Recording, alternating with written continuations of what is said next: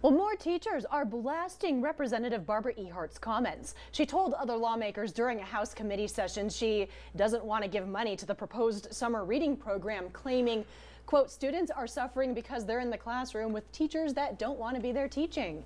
Well, Skyline High School teacher Julie Naraki now responding, quote, Representative Ehardt is not a friend to education or students, and she should not be allowed to continue on the education committee.